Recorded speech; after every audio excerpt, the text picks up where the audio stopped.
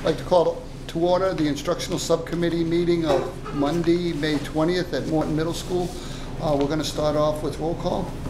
Mr. Agia? Here. Mr. Coogan? Here. Mr. Corey? Here. Let's do a salute to the flag. I pledge allegiance to the flag of the United States of America and to the republic for which it stands, one nation, under God, indivisible, with liberty and justice for all. A brief announcement I have to read. Pursuant to the open meeting law, any person may make an audio or video recording of this public meeting or may transmit this meeting through any medium. Attendees are therefore advised that such recording or transmissions are being made, whether perceived or unperceived, by those present and are deemed to be acknowledged and permissible. The first item for discussion tonight is to review the turnaround schools, and I'm going to turn it over to our Assistant Superintendent, Julie Carlson.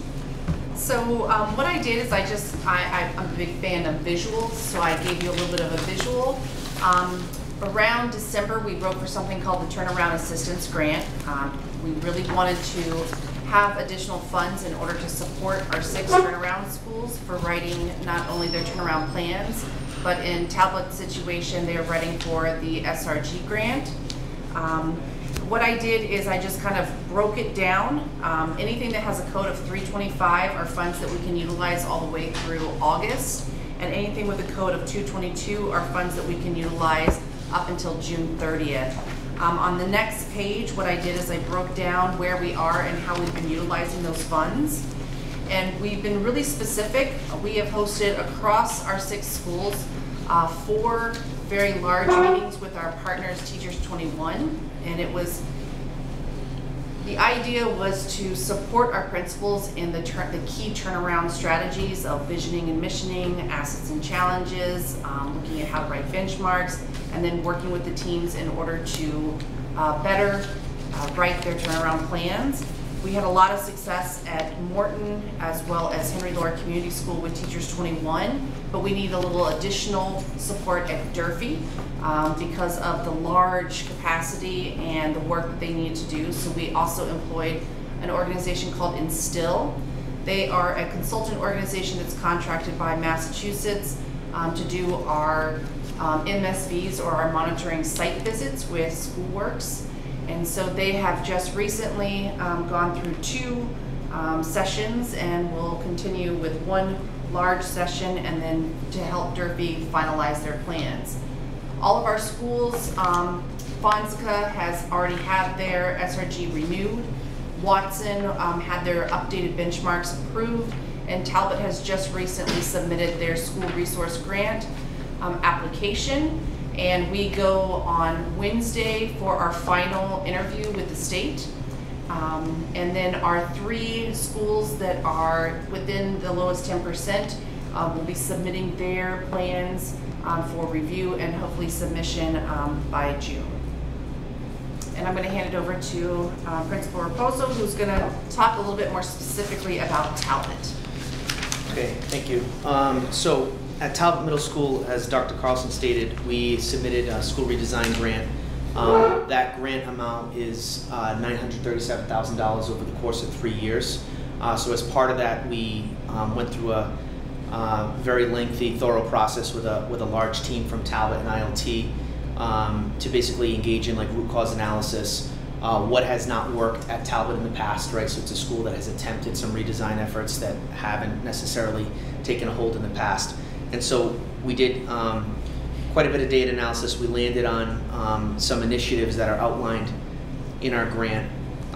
Over the course of 3 years, it's roughly $300,000 a year. We front-loaded a little bit of the funding in year 1. Some of the biggest initiatives are around implementing teacher leaders, so adding some teacher leaders over at Talbot. So one of the things we want to really try to do is build opportunities for shared leadership so that the redesign work is sustainable over time and it doesn't live with just an admin team or a specific person. So we want to engage teachers in that process. We're also proposing to add 30 minutes to the school day, which will enable us to carve out a 45-minute intervention block for students. At this time, Talbot does not have any sort of RTI or MTS system for kids at all. We're also going to be focusing on implementing culturally responsive teaching strategies and school-wide curriculum for SEL, utilizing like trauma-sensitive practices with kids. And then the last piece is we have to really leverage, so Talbot does have a 21st century after school program. What we found was that we really weren't maximizing its potential. So we had a program, but we weren't using it as strategically as possible. So looking at that existing program, being more strategic with it, and that's after school and in the summer, and then bringing in a mentoring program as well for Talbot, so to target some of our, not just high-risk kids, but really focus on building relationships with, we're going to probably target a subgroup of about 50 students at Talbot around an intensive mentoring program. So those are some of the, overall, some of the big initiatives the district supported us with. We've had an ESL Academy this year. We graduated 5 teachers. I think their last class was actually this past weekend. So that can lead to dual licensure. So they're ready to take the ESL test. So I'll have 5 folks that are certified in the content area that'll also be dual certified in ESL. I'm going to continue that next year. And then we've also advocated during the budget process for a couple additional positions specific for ESL and special education to support our subgroups. And the program that we're also adding on, which is the Mentoring as Coaches for Change, which I know that some of you are familiar because we have it over at Henry Ward this year for the first year, and it's been hugely successful, so we're really excited about that. Any questions, guys? Yeah, I just have a question. Mr. Corey. I was very impressed when I went to your school on Friday for Generation for Civics Day, Generation Citizen, and I could already tell that there was a breath of fresh air in the environment of your school. I felt a wave of enthusiasm as I was there that I didn't see previous last year, the year before, and so I think there's a big turnaround going on at Talbot. And we should absolutely support you in that endeavor. And that's what I fully intend to do. Thank you. With that, I yield. Kevin. So, when I looked at the agenda and I saw this item, to be quite honest, I thought we were going to get more information. I think it's very limited in what we have. I mean, this is what it is. So, you mentioned this analysis has been done by all of the schools and all. I'm just wondering why we don't get that as school committee members to know what I think you mentioned assets and challenges. They do a lot of work. They have teams getting paid, they have consultants getting paid to come up with data and information on why you're going to do X, Y, or Z. Quite honestly, we have none of that. So I'm taking his word for it, which I get, and I know that you have it. I'm just looking at it. So we can share the plan. That could be sent to you in 5 seconds. But I think that that's just, I'm not trying to be difficult here, it's just a review of the turnaround schools. If you ask me to look at the information that's been presented to me to comment on the review, I have no idea. And I'm a person that reads the information, that wants to get into the nitty gritty. Why do they want certain things in the budget? Why things might change? Do we need to give them more resources? We sit at meetings and we hear, oh, we got everything we need in the budget. And then I just hear Mr. Raposo say, we're applying for a grant for $900,000 over 3 years based on the needs that they have after we looked at it. Now, as one member, I got a problem with that. Not that we need the $900,000, but we can't in one breath say at a meeting like this, we want to apply to the state to give us $300,000 a year to help with the needs that we have after all kinds of research. And less than 2 months ago say, well, in the budget, we got everything we need. Because if that second statement was accurate, this gentleman wouldn't be here saying we're calling for a grant for $900,000. So I just don't, I'm not feeling the get everybody on the same page. The budget stuff, maybe there's some things in the budget that need to change. Maybe there's more money coming down that we have to, if we got more information, we might say, you know what, these turnaround schools, why wait for the state to come in? Let's say that $900,000 goes south and they say, no, we're not going to fund it. Why can't we fund some of it? Right now, the school committee doesn't even know what it's in. And it's not only your school, I think there's other schools. When I look at the grant, the old document you gave about grant funds that were paid for all of the schools, turnaround schools, something that looks like this. Yeah, Tracking the sheet, updated one you know, is right up on here. Quite frankly, this is not enough money to do the work that we need to do, in my opinion. When I look at that, I look at it and say, everybody gets paid to do extra. Everybody, except for the principals. Principals are the ones that just say, okay, I'm on salary, so I have a school that needs all this extra work. I don't get anything. But everybody that's working with you on the team gets something. I have a problem with that. I think that we should share the resources more, and if we have to take a bold step and say the principals are getting paid a lot of money, but they also need to be fairly compensated for the work they do, we need to step up and say that too. And that's not an easy vote, but I'm ready to take it today. Because quite frankly, he's done more work on his plan just without even seeing it, just like the other turnaround people, but everybody else can get paid. And I think that's an issue that this committee's got to deal with, so I don't I really... can look into why. My understanding is that because of the principals are not able to receive stipend pay, which is what this state grant that we applied for and were awarded, so Mr. Damaris is in the same boat, as well as Dr. Bronhardt, Ms. Carvalho, and Ms. Lisi are not able to, and Ms. Patterson are not able to receive stipends because the work is done within technically their contracted workday. So we can't pay teachers. I'm not sure where you're getting that from, that it can't.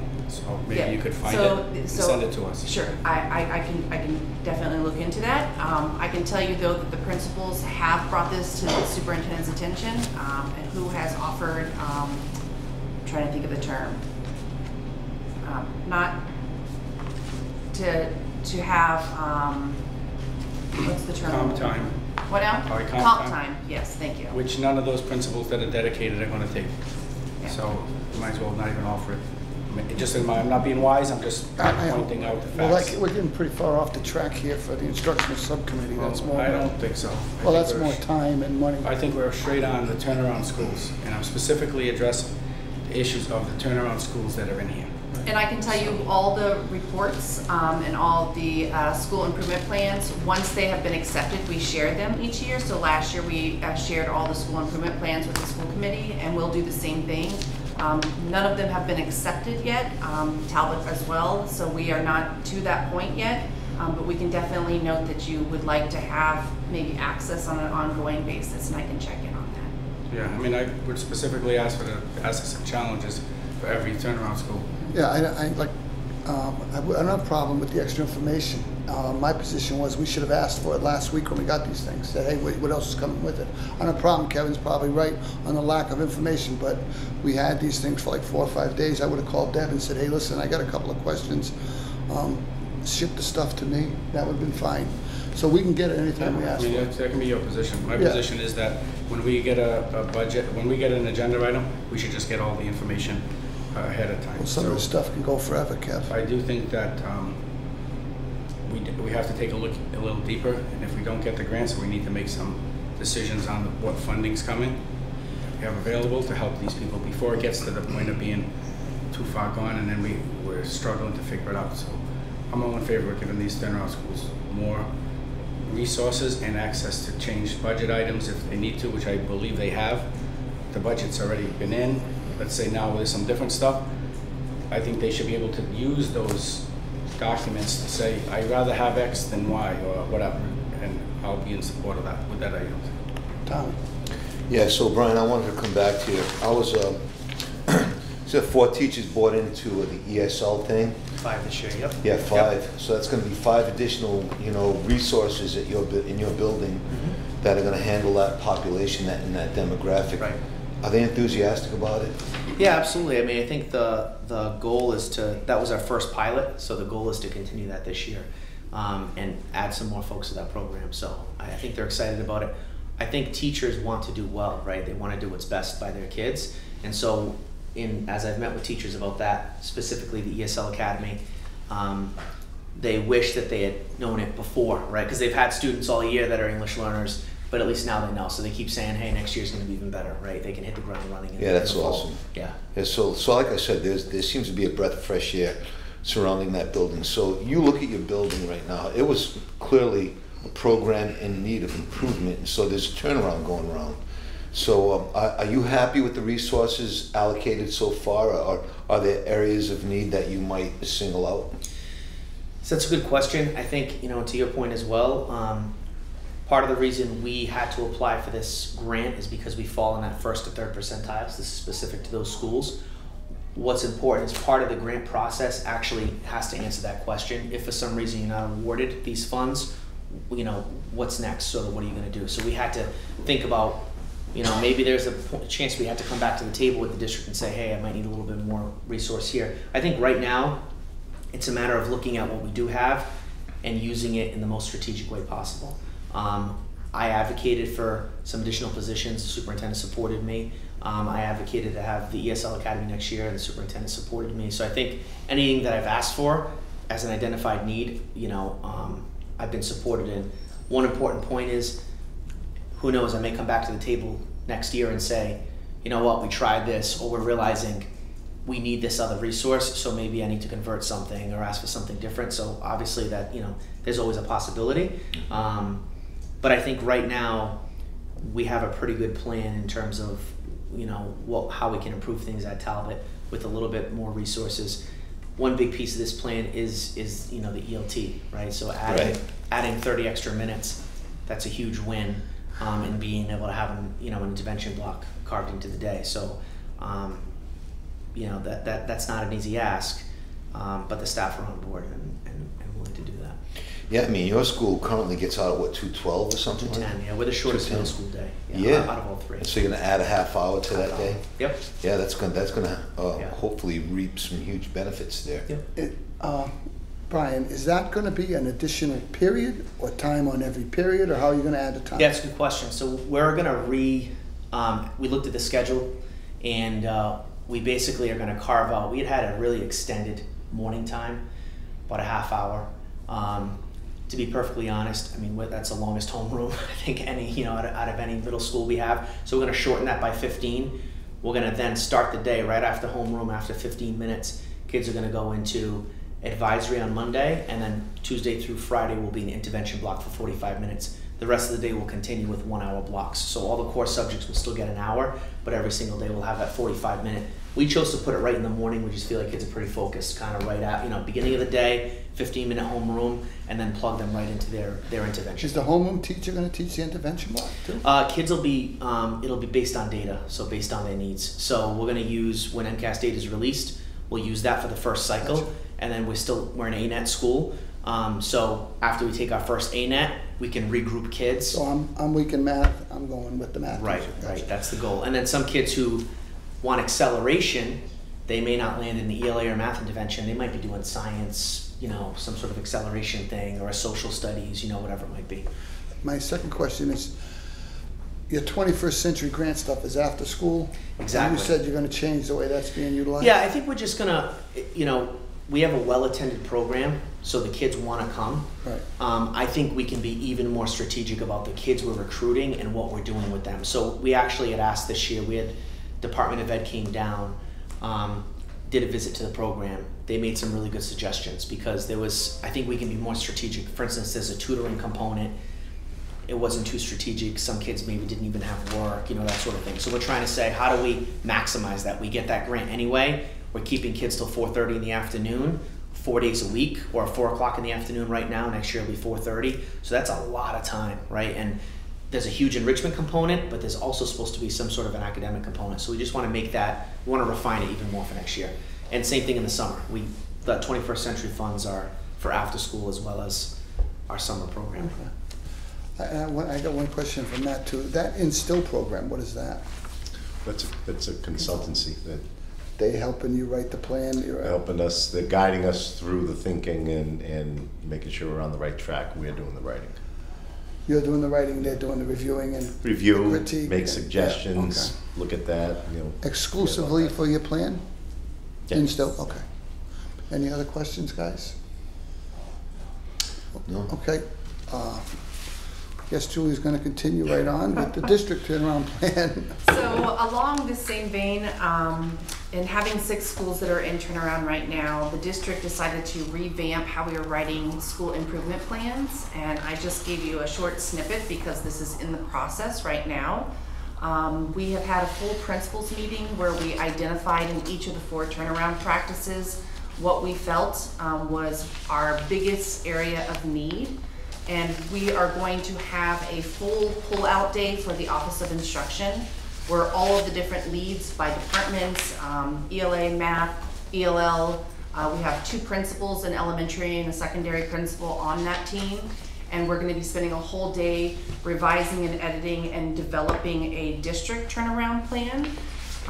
And this plan will be the new format for all the principals that we will introduce over the Administrative Institute this summer.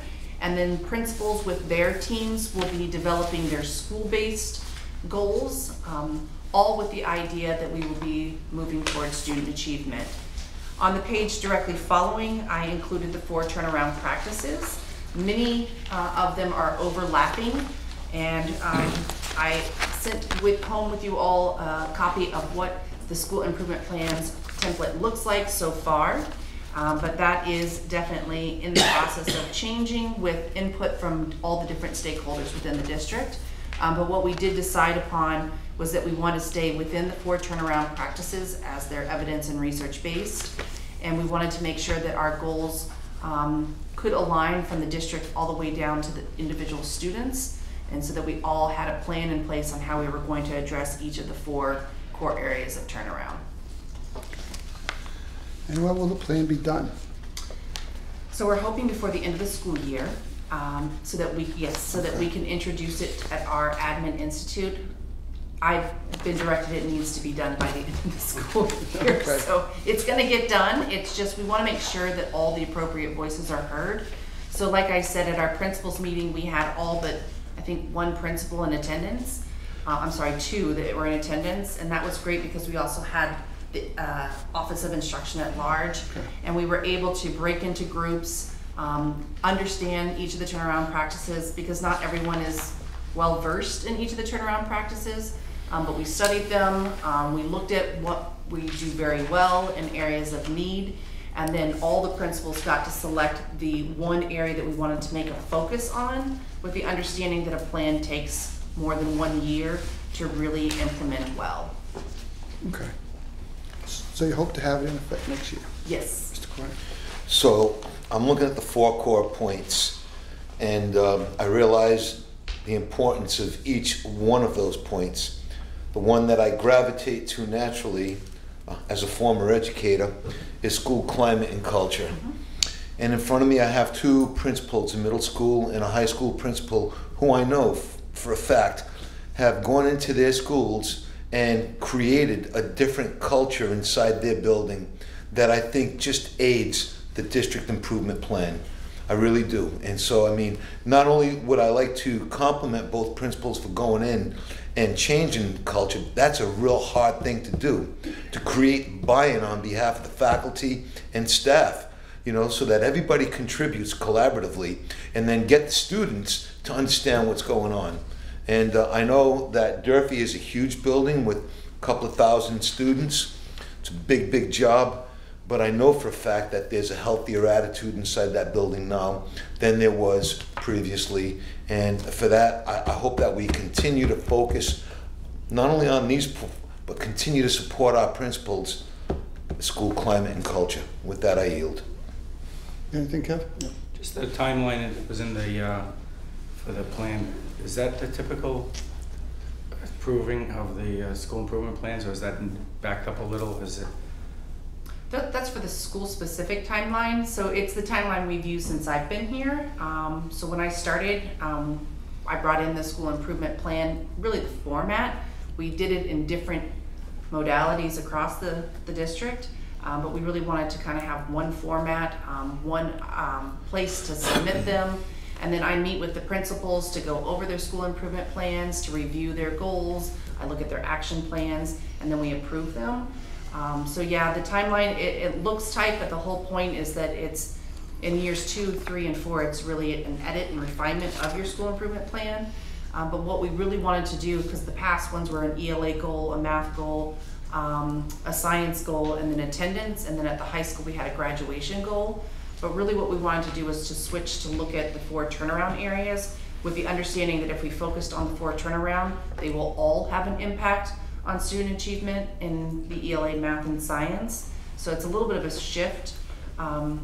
So we're gonna give it's about a month and a half where school teams are gonna be. I was just saying, this thing here is the old one? Or No, that has the new to date, but no, it's the same format, it's just the content is the new Right, suggested that's why I was content. just looking at the timing in here, it seemed like it was, by the time it gets approved, almost Thanksgiving now.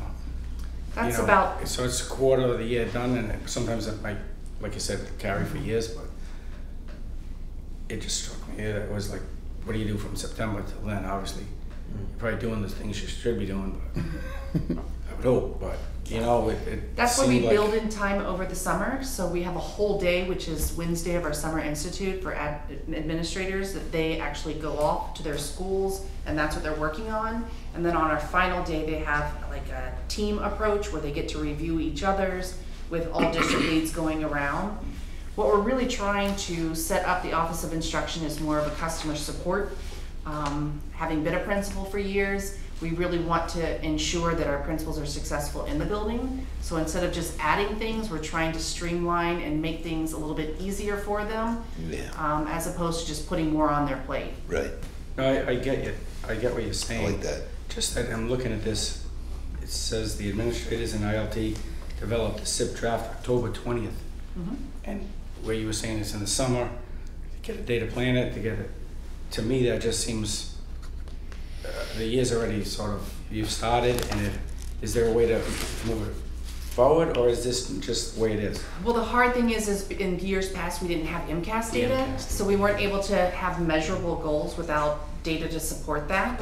So it really depends. We've been told that we're gonna get MCAS data back earlier, but we're still not sure. So yes, if we're able to get data back, then that will speed up the process.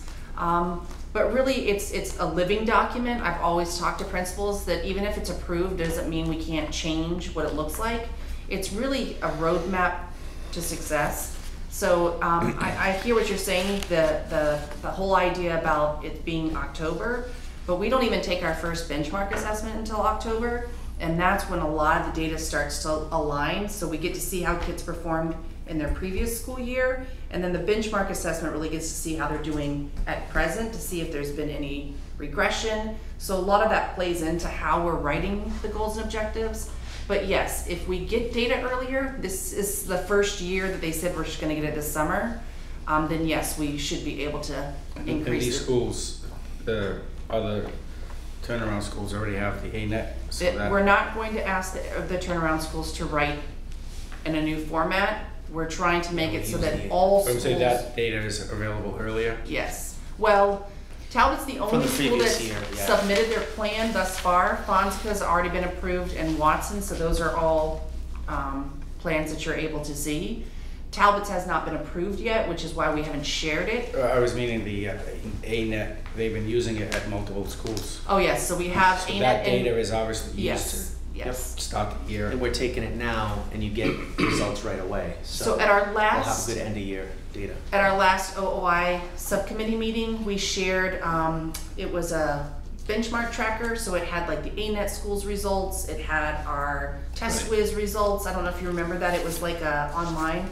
So we keep that throughout the year, and it has all the updated assessments, attendance, suspensions, all different types of data. It's our data dashboard. Tom. Dr. Carlson, any interesting learning walks coming up? A lot of them are closing down. We have a very big meeting tomorrow for our middle school ELA teachers. We are planning a full training date for all of our middle school teachers and our department heads. But for walks, we have a full walk at Watson that's coming up.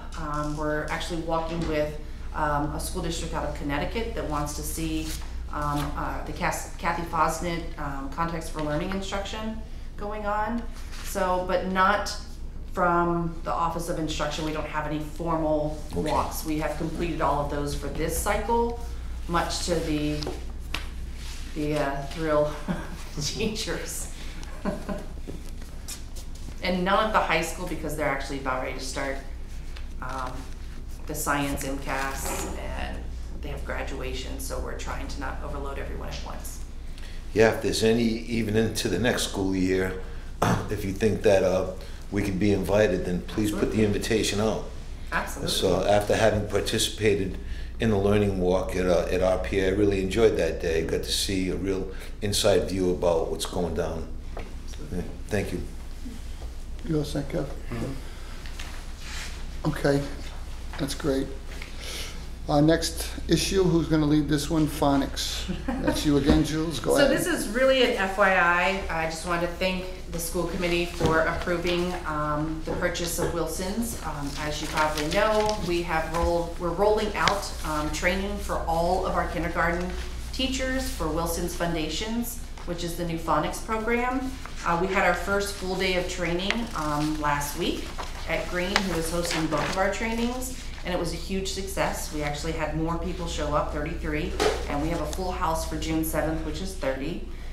So we're not just training our regular ed classes, we're also training our ELL and special education K teachers as well, so that we can kind of have across the district the same formatted training. But just really, that was just really wanted to thank you all for putting that in place. I think it's gonna have huge long-term effects on our students. I hope so. Yeah. I got one quick question. That's K to what? We are just doing, this year, we're just rolling out in K. But we're going to step it to what, K to 3 So or it's something? generally, well, foundation, or Wilson's can go all the way up until high school, but we're only looking at K1 and 2 as a rollout. And then we're trying to align our pre-K as well Okay. to the Foundations program. Tom? So what's a classroom look like? If they're having fun, they sound out words, they play with that, they play with those sounds, they try to create from those sounds. Is that something, what it might look like? So I don't have a huge background in phonics training. I'm more on the other side, or in Gillingham for special education, but their rollout of sounds, letter sounds, is a little bit different than what we're currently doing. And yes, it comes with a whole system of how we sound out words and how we identify words. And that's what the training is really heavy in, is teaching the teachers in the process of how to roll out the new phonics education. Can I divert for 1 second? I know that MCAS is the MCAS season over? No. It's still in progress, but when it's over, we talked about instilling cursive writing. After all of that is still Fourth and fifth grade, that's still yes. on tap, right? Yep, all teachers have the packets, the work packets, the curriculum for the cursive writing. That's great. Thank you. Kev, you got anything? No. All set? Okay. I'm glad this is getting going, though. I think this is going to help with our long-term reading stuff. I definitely do. Who's doing the ANET assessment platform? And this is the last time you'll hear from me. So again, we spent a lot of time researching assessment platforms over the course of the year. I know we've talked about this in past subcommittee meetings. The district as a whole ended up with ANET. As you know, we have 5 of our schools that have full partnerships with ANET. This year 4, and next year we will have 5 that are in the full partnership, but district-wide we will utilize the ANET assessment platform. We have a meeting with them on Thursday to start the initial district calendaring of our assessments. We have initial proposals for full assessments in October, in January, and March. So we're doing 3 district-wide benchmark assessments. It also has capabilities, something called My ANET for interim assessments. So our department heads have been diving in a little deeper with our teachers in order to decide if they want to have any interim assessments for content areas. But the district as a whole will only be requiring the 3 benchmark assessments. That also comes with a heavy writing piece. We're very excited about it. We also have a full partnership at the district offices for planning and coaching. And as you probably know, the 5 schools that are going to have the full coaching cycle are 5 of our 6 turnaround schools. So very excited about that, and again, just wanted to thank you all for approving the purchase of this. I think it'll be the first time in a long time that all of our schools will be utilizing the same assessment system, and we'll be getting really accurate data back. Kev? I do agree. I think it's a great thing to have. I just the little graph here. What is that exactly? Sure. So that is the last few years of MCAS data. Percentage-wise, I would caution in 2017 and 2018, you'll notice that the two schools besides Durfee, they don't have scores. It's because Durfee is just now going to the new MCAS. And then we had kind of a gap year. But really what I wanted to show is that if you really look at the schools, there hasn't been a lot of change in the last 5 to 6 years. And so really our work is not as specific, it's more refining that tier 1 before we get into the interventions. And so really I wanted to focus on this because some of our schools that we saw in the past might have been scoring very high in this new accountability system. They're very close to the lowest 10%. So we really want to make sure that what we're doing, we can really evaluate data effectively across our schools. And it's very difficult when multiple schools are using different assessment systems. So as part of our assessment, we have a rollout of the assessed standards, and that's part of our curriculum maps. So we'll be able to really dive in to see which schools are having difficulties on which standards based on the outcome of our benchmark assessments, because everybody in the district should be teaching the assessed standards within a certain sequence, and so then they take a benchmark. So we'll be able to get quicker data to make faster changes to what we need to do on the ground, as opposed to waiting each year after the summer to get MCAS results. So it's just more MCAS rather than ANET, really? Yes, so that's the we've top. had ANET in 1 or 2 schools? I'm sorry? How many schools have already used ANET for multiple years? So we have 3, and then we brought Watson on in February. So I'm sure you've looked at the data, but that's what I was thinking this was related to. In essence, those schools with ANET, are they improving as well? We're starting to see improvement, but this is only our 2nd year for 3 of the schools to have ANET, and then we've had a lot of transition in those schools. So I think that this year, and Brian could probably speak to this, Durfee's coming on next year. We've had a lot more consistency with coaching, with our district leads, with implementation, with training, and I really have to... Yeah, I think it's just time. It's fine. It's not time. I was just didn't know if we had similar, because it was in here under the assessment. That's all I was looking for. Oh, okay. In the future, I think we'll get more of that stuff. I yield. Tommy, anything? No. I got to piggyback on what Kevin said. What does the 9 represent? Right now, in 2018, Durfee, their proficiency was 9%. Okay. And if you look at the costs, They were at 14%. but the year they skipped, but they were at 46 and 16? Yeah, this is, last year, Cuss and Watson were at MCAS 2.0, so it was a different assessment. Okay, different assessment. And how they accumulate their scores is different than in the past years. And the benchmarks will be every grade, For, the kids to take them next year? no, it's in grades 3 through 10 Grades 3 through 10. for MCAS. And how long does the test last? Are you talking about ANET or MCAS? I'm talking about ANET. ANET is, we have it grades 2 through 12, and the benchmark lasts anywhere between 60 minutes and 90 minutes, depending on the assessment. The math assessment tends to go a little quicker. But the ANET has a writing portion, and that's really dependent on the child. That's all on the computer? It's all on the computer. And they correct everything?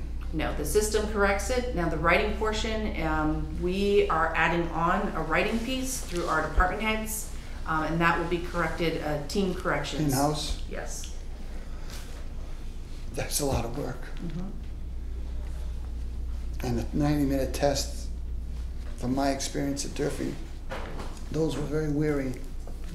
I know they were there for MCAS, but I thought they were like a period, very similar to what a regular school day worked like. It depends. And I'll be very honest with you, some of the areas that we've seen that are really taking us down is our students, not their stamina.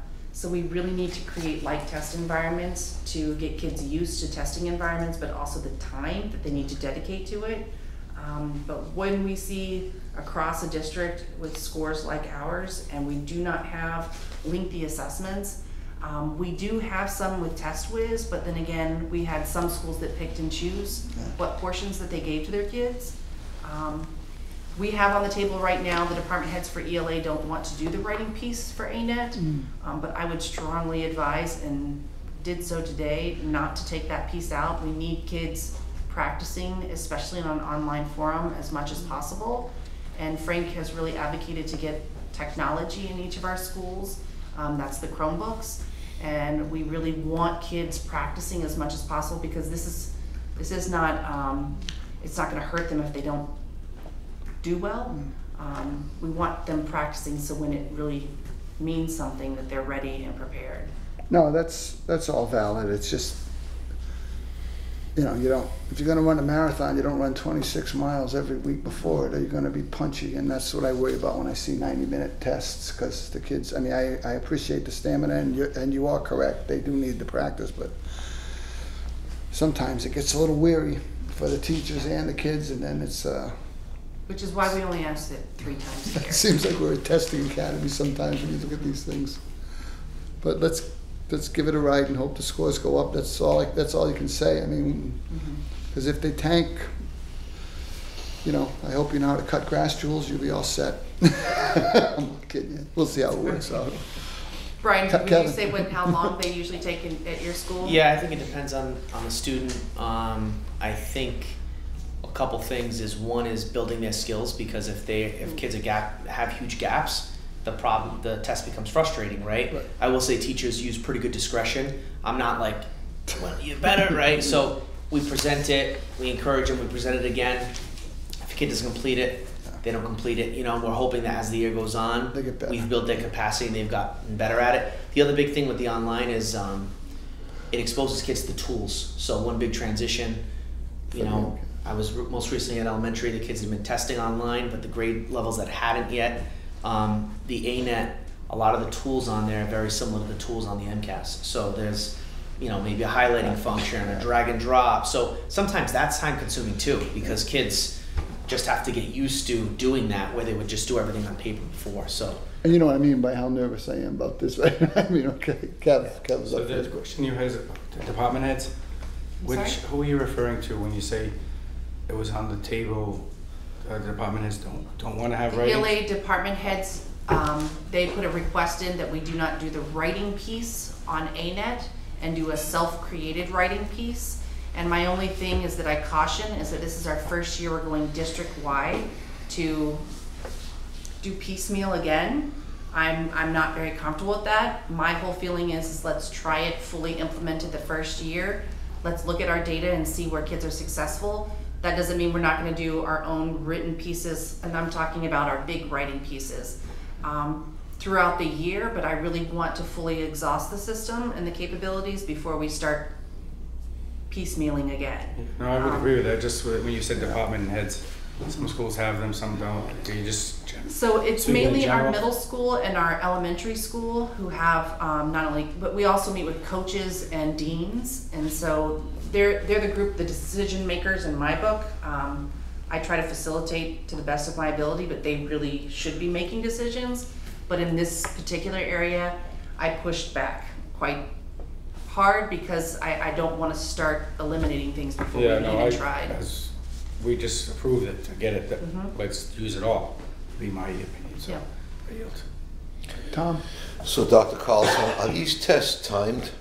They have time limits on these? I mean, it's timed in the sense that a class period, but not really. They can have, we have windows of time that they take it in, and if they need to take 2 weeks to take it, we'll let them, because it's really not, we're not trying to we're just trying to find out what they know, what they can do and what they know. We usually offer, so at Talbot periods of 60, we usually offer a second period for kids who need to finish it. Some kids will finish it in the first chunk of time. And But if kids giving need them more time, we can give them extra time, absolutely, yeah. Yeah, I'm just trying to think about combating test anxiety, Right. those kind of issues, you know. Right. So thank you very much. And that's something that we also do is we follow the IEPs and for testing environments. So if they have small group where they need additional time or instructions read, we'll follow the same accommodations that are outlined in their IEPs. Thank you. Yeah, set? Okay, thanks, Jules. Discussion, 9th grade CVTE exploratory, Mr. Medeiros. I'll kick it off. Oh, you get it. Sure. Sorry, So, right now, DESI's in a phase where they're taking feedback and they're considering some revisions to voc technical regulations. Certainly exploratory falls under that. Currently, we run most of our 9th graders through the exploratory program so they can sample the shops and see if that's something that they're going to follow. What's the duration of that exploratory? Get to that. That's what this whole thing's about time. Okay? So right now we're at 90 hours a year. Okay? Yeah. And DESI's they're okay with that right now. Mr. Medeiros has networked throughout the state with other comprehensives to get advice, to see what they're doing differently, to see how maybe they're bumping it up a little more, because bottom line, DESI wants to see us at 198 hours. Okay, we're at 90. They want to see us double that and more if we're going to be meeting the regulations and qualify for the funding that comes along with the students going through it. So we're putting this on the table now because DESI's, they're going to have some patience with the comprehensives, but not too much, okay, to get to the number that they're looking for. We can't do this all in one fell swoop, okay, because what we're talking about is a schedule change. What we're talking about are some changes in maybe programming within the freshman year. We've been in discussions now. We're not ready to, we haven't thought it through, but sometime very soon over the course of the summer, it has to be, we're going to come forward with a program for your approval that would modify some things that happened in the freshman year and bring us closer to the 198, but still not there yet. We're thinking we can get to 135 next year with freshmen with some changes to what we're doing. Perhaps we'll be ready sometime in June to articulate that, but with everything that's going on right now and the thought that needs to go into it, we're not talking specific yet. Mr. Woodward, you can talk to the challenges in terms of the scheduling that we're having, and then Mr. Medeiros on the technical end with boots on the ground with CTE. He can share with you some of what he's learned with the reconnaissance he's done with other programs. Okay, Joe? Sure. So the freshman year schedule is pretty tight, and that's why Mr. Damaris talked about some adjustments potential and what we currently offer, or potentially down the road a schedule change in order to meet the requirements as set forth with DESI. All of our freshman students go through, they have 6 classes, and they go through English, math, science, and history that are full year courses. Currently, the majority of them also take a world language in their freshman year, which is another full year of a course, and then they take health and PE. So as currently instituted, why we're at 90 hours now is because that's the program that the majority of our freshmen go through. So in order to bump up the hours, we're looking at different ways to shift some things in order to hit those hours. Any questions on that part of it? Maybe go to the whole. Go to Greg first. Okay, yeah, go ahead. Right, so in looking at it, statewide and with the whole thing, so it's all based on a Mass General Law, which says something vague like a minimum of 1/2 the year exploratory program if you have 5 or more programs in your school. So we're living under that right now, and at one point there was a Q&A, if you still look in the manual, that says 1/2 of that total time would be between 198 and 247 hours.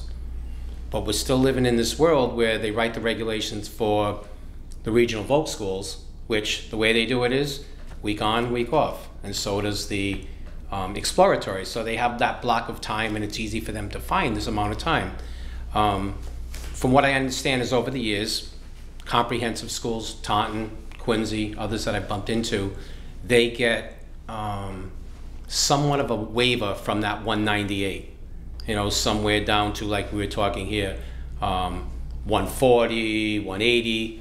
I think where ours has slid a little bit is because we've changed our schedule from 7 period, 5 period, 6 period, and then over the years, things just haven't fit into place. So that's why right now we stand at 90, which probably isn't going to sit well, even without the changes the state's making when they come down and do their program reviews that they do every 5 years or so. So that's why we're trying to get closer to that 180, which 130, 3 terms seems to be the spot that we could live in right now. Going forward from there, though, they had a committee a couple of years ago. Well, it kind of fell into this past fall where, unfortunately, it was again, Voc Tech schools dominated the whole conversation, and they're trying to get to a point where there's an actual framework for exploratory. And the framework for exploratory, where that makes it different is where they used to have all this leeway before and there was only 1 paragraph of the Mass General Law. They want to put this framework in place. And the 2 things that kind of make it very difficult for comprehensive schools, and we kind of got together last week at Newton, was that the 198 just seems arbitrary for their whole goal for the initiative is to offer quality programs, but 198 just came out of legend from 20 years ago, and it keeps getting carried down. That 198 is a magic number, and I think maybe at some point we need to try to convince them within this period. They have this time right now where they're looking for feedback from schools about this new framework that they want to actually put in place officially. I think it's going to be a pilot, not next year, the year after, and then mandated the year after that. So, and as I've tried to explain to some of them that in a Voc Tech school, you can say 249, 198, they get the block of time, it works for them. For a comprehensive school, you got to tweak the schedule, figure out how you're going to do it, maybe a year or 2 years in advance, so all the pieces can fit into place.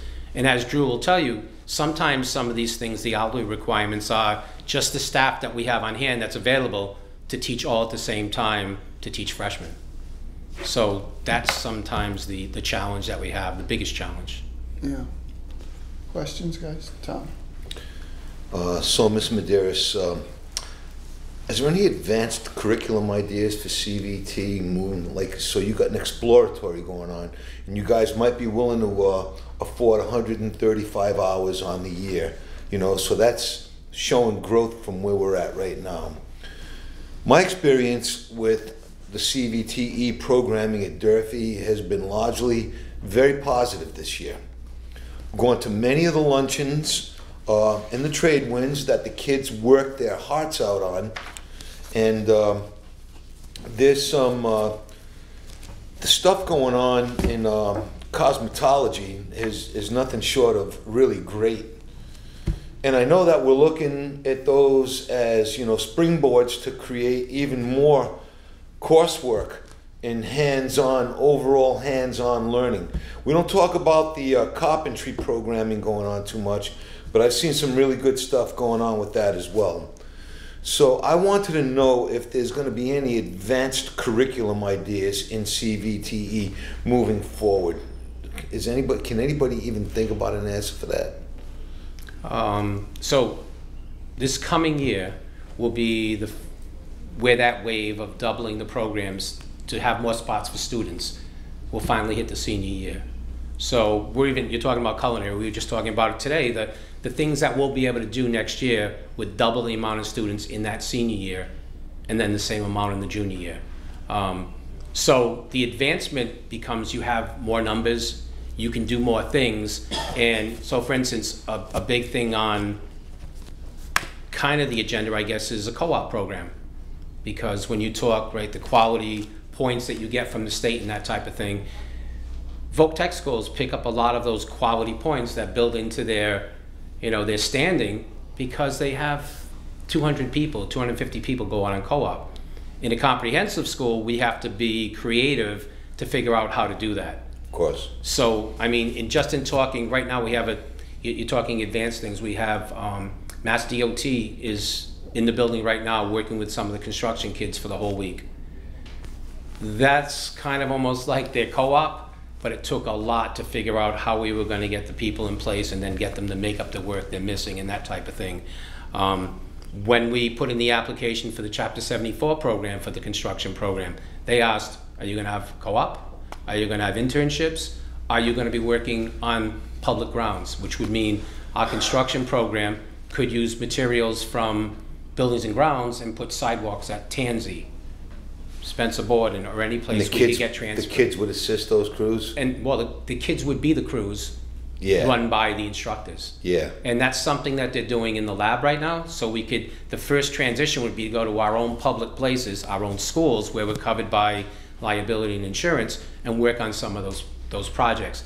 The next step being, hey, we can get them out for 3 periods a day. Maybe there'll be some laborers or there'll be some contractors like that are working on the school right now. Okay, so the model is growing. Yeah. The model is growing, and everybody's focused on the growth of that model. Maybe either you or Mr. Damaris can answer. Kids that are involved in these programmings, whether they be in culinary or carpentry or construction or cosmetology, what are the behavioral numbers there? What are the disciplinary issues involving these kids? Are they about the same as the other demographics in the school, or are they somewhat less because there's so much hands-on, activity going on? So you can say with certainty that they have a lower conduct incident rate, they have a higher attendance rate, and they have a higher graduation rate. That's exactly what I'm thinking about. And that's why I ask these questions. Because we live in Fall River. And in Fall River, there's a strong blue-collar ethic in this community. And for this type of programming to be enhanced at the high school represents clear advancement on behalf of the Fall River Public Schools. And I just think it creates a better whole child when more and more kids can take part in these programs. So I'm going to urge you, I'm going to urge all of you to see what you can do in Freshman Exploratory and to grab every waking minute you can to get as many kids into Expanded Exploratory, because I really think it's a great way to look at the future. With that, I yield. I think you're on the right track. Everybody wants to do the same thing, but you're gonna have to do your schedule. Like, there's bigger things that you need to do. I keep just listening. It's like you're putting a square peg in a round hole. You can't do it, and you can't do everything you want to do, everything the state's requiring you to do, everything the school committee. So good luck with trying to figure that all out. But I do think it's valuable, but it might mean that we have to make some other decisions, to give somewhere to balance it out. The thing with the true vocational schools, is there a lobbying group in both sides? No. Because no, so MAVA is dominated by Voc-Tech schools because that's their primary business. I think with the new person that's taken over in Newton, she's a curriculum person who was working in a Voc-Tech school, and she is able to rally some of these groups together to get MAVA to recognize women. We're in that same realm that you're in. And actually the meeting that we had in Newton, there was a person from MAVA there, which didn't make a lot of us comfortable talking about issues that fly in the face of Voc-Tech schools, but we still got some things accomplished. I think that needs to happen on our end, and even with the legislature, because they pass laws that they have no idea what they're passing. One stronger lobbying group is saying this. If you don't have the opposite side being presented, you get whatever they give you. So I do think we got to step it up, to balance it out the best we can. Yeah, and I think this will be kind of the initiative that will push that, because the comprehensive CT directives have to realize, along with the superintendents, that this is a real big change, and this is kind of the state kind of tightening down what it means to be a comprehensive school. So we're joined by the superintendent. Can offer his insight.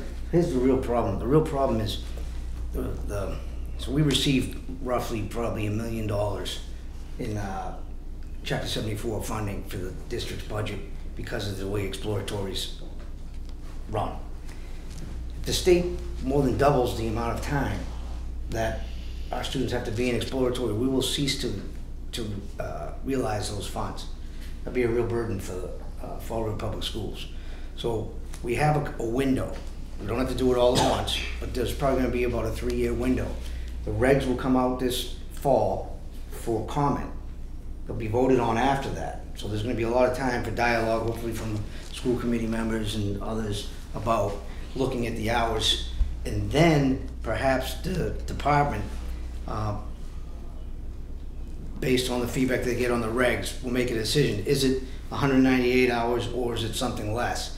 If it's something less, does everyone get a piece of money in Chapter 74 programming based on how many hours that they offer? And it really does, and, you know, I love the 6-period day, but it is a burden in our ability to provide for increased time in this type of programming. Because you've got the English, Math, Science, Social Studies, and you gotta have PE, you gotta have wellness, and we gotta have world language as well. So I mean, you think about all those things we try to jam in, it's a lot of work.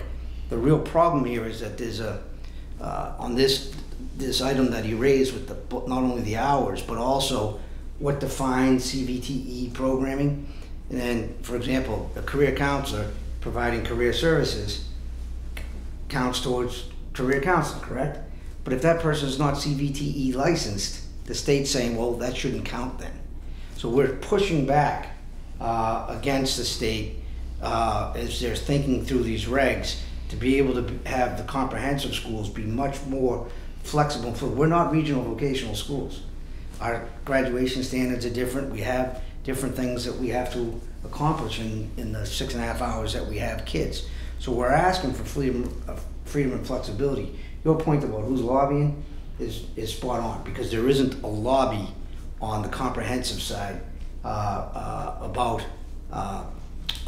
regional vocational program. I'll give you another example. For example, in 2013, there was discourse about why don't we make this a charter lottery system to get into the vocationals. Guys like Mr. Martin's heads explode when they hear those kinds of things, because it's a merit-based system. That's how kids get into the grades and behavior and those things. If it was like a charter system, it would just be who shows up, they draw a lottery and kids get in. Those are examples of what the regs, the debates going on the regs since 2013. How many hours, what's the system for kids to get in, what are we requiring for certifications? It's very confusing. We brought this here for you tonight just so we can get ahead of it and be able to say to you, we're gonna have to make some changes, and if we don't, we risk losing money. But not only that, we've built, what do we got, 8 programs now? 9. Where's my stake, Mr. Martins? When I got here, there was 5. I have 9 now. That is a huge increase. In order to sustain that, we got to get these kids experiencing in 9th grade all that we have to offer. So expanding the exploratory is something that I'm happy to hear that you guys support. But most importantly, that the high school knows and understands and can spend some time looking at it. It's going to require some work with our unions and others, because we've got to look at the schedule, not next year, but down the road over the next couple of years. Did I just hear you say that the state gives less money? The state gives less money for less hours? No, they'll get to a place. Right now, we're getting the same amount of money as other schools that are offering 190 hours. Right. And the argument is, well, that's not fair.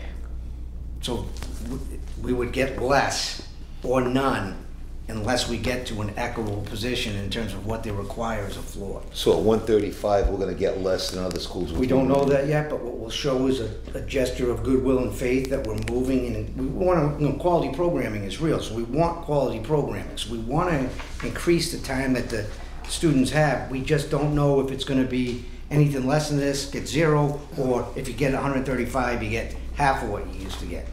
You understand? But, we talked for years about, it's about $4,000, am I right about that, Mr. Martin? About $4,000 per kid additional in Chapter 74 for the kids that are in exploratory and the majors. 1.6 million right now. Right, so it's $1.6 million additional, and that money goes back in the program. So that's why we've been able to grow more program, and we're hiring if the budget passes, we have a CBTE specific career guidance person, and we got some other positions that are really going to be helpful to rolling out the program. And as we think, you know, I'm challenging these guys, how do we build that now into 7th and 8th grade? So then we got kids that understand, there's Diamond, there's Bristol, but Durfee also has a ton of great programs. Go ahead, Tom. Yeah, you just stole my thought. I was just going to say the middle schools. You said we want to try to bring it down to that level too. Keep it growing. No, I'm very pleased with the overall growth as it looks now. Want to keep that sustained effort so that we continue to compound that growth moving into the future. Thank you. I yield. Anything further? Good luck, guys. Entertain a motion to adjourn. Moved. Second. Roll call, please. Mr. Agia? Yes. Mr. Coogan? Yes. Mr. Corey? Yes. Not your voice.